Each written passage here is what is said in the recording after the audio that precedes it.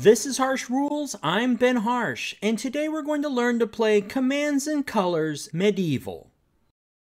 Commands and Colors Medieval was released in 2019 by GMT Games and designed by Richard Borg. This game supports 2 players and takes about an hour per scenario to play. Before we begin this episode, I'd like to recognize the Harsh Rules Patreon supporters that help make content like this possible. If you'd like to support the channel, head over to patreon.com/harshrules to learn more.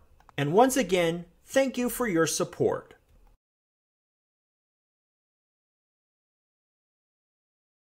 When being attacked in close combat, the defender may announce the unit is going to evade instead of staying and fighting. Please note though, an attacking unit may not evade if the defender battles back. The following units are eligible to evade: green circle light units and leaders if they are alone. Medium cavalry units may evade all foot and heavy mounted units. And heavy cavalry and super heavy cataphract cavalry may evade all foot units. The following units may never evade: auxilia infantry, warrior infantry, medium infantry, and heavy infantry.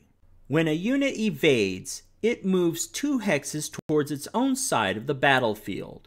Essentially, this is a choice by the defender to withdraw their unit rather than stay and battle back. A quick note, however, an attacking unit may not evade if the defender battles back. A unit may not be able to evade, though, if the hexes behind it are blocked. Let's take a look. In Commands and Colors Medieval, a unit may not evade if it cannot move 2 hexes back towards its side of the board. Typically, this means the hexes are occupied by impassable terrain, units, regardless if it's friend or foe, or a lone enemy leader. Terrain that is not impassable has no effect on evade moves. Therefore, an evading unit may move onto or through a forest or a fordable river, etc. without stopping. Also, if the first hex a unit evades onto includes a lone friendly leader, the evading unit stops in that hex and the leader is attached to the unit. In this case, a 1-hex evade move will count as a legal evade. Also unique to Commands and Colors Medieval is the Parthian Shot. When a close combat attack is declared against a light bow cavalry unit, and that unit declares it is going to evade, it may also fire a Parthian Shot.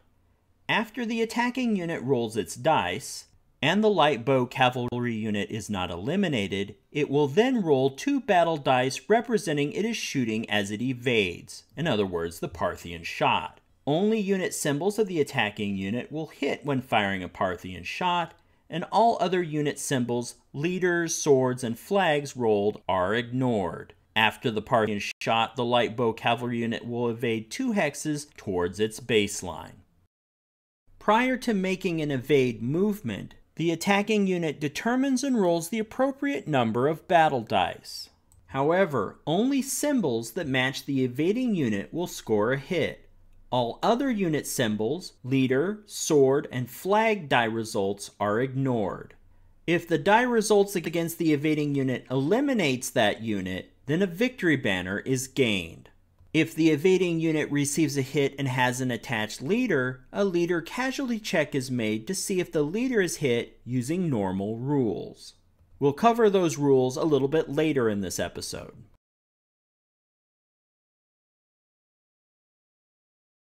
Leaders provide units with a number of benefits. First, when attached or adjacent to a friendly unit in close combat, all leader die results equate to a hit.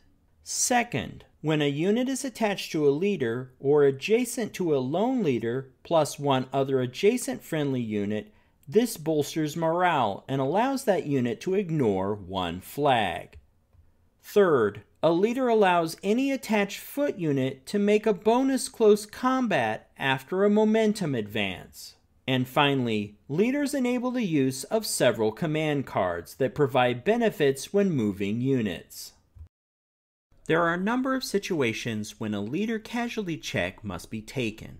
When a leader is attached to a unit and the unit loses 1 or more blocks without being eliminated, there is a chance the leader may also be hit. make a leader casualty check by rolling 2 battle dice.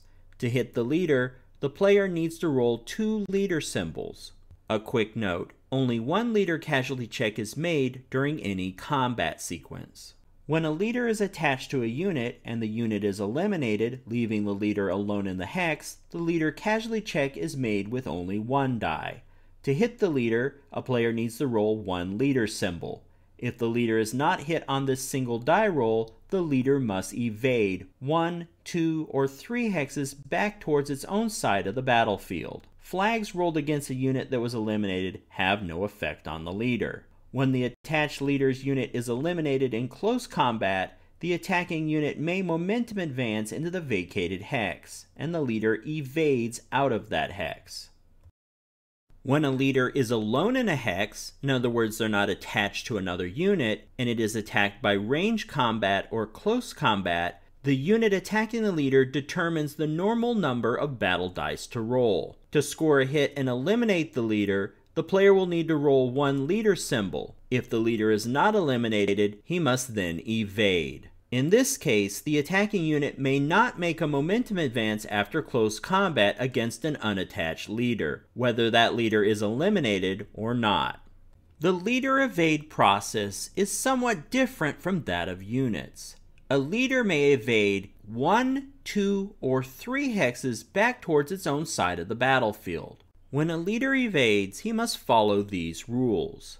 A leader's evade movement is 1, 2, or 3 hexes towards their side of the battlefield. The player who controls the leader determines the number of hexes he will move, and which path he will take as he evades. An evading leader may move through friendly units, but they may not end their evade movement in a hex that contains another friendly leader, impassable terrain, an enemy unit, or an enemy leader. An evading leader may move through an enemy unit, but this is governed by the rules for leader escape, which we will cover in just a moment. If a leader's evade movement ends in a hex with a friendly unit, they become attached to that unit. A player may also choose to evade their leader off the side of the battlefield. This saves the leader from becoming a victory banner for the opponent. If the leader cannot evade a minimum of 1 hex due to impassable terrain, the leader is eliminated and the opponent gains 1 victory banner. Next, let's talk about leader escape. If enemy units occupy 1 or 2 hexes of a leader's designated evade path, the evading leader must attempt to escape through those hexes. First, move the leader onto one of the enemy hexes. Allow the enemy unit in the hex to battle the leader. The attacking unit uses its normal number of close combat dice. The leader does not benefit from terrain. Next, to score a hit on a leader trying to escape, the attacker needs to roll 1 leader symbol. If the leader is not hit, his escape is successful, and he continues with his evade into the next hex. If this hex is also occupied by an enemy unit, the leader must again undergo the escape procedure. If his 3rd hex of movement is also onto a hex with enemy units, he is eliminated, and the opponent gains a victory banner. Finally, if the leader ends his escape move onto a hex with a friendly unit, he becomes attached to it. And now that we've covered evasion and leaders, you should be ready to play more advanced scenarios in Commands and Colors Medieval.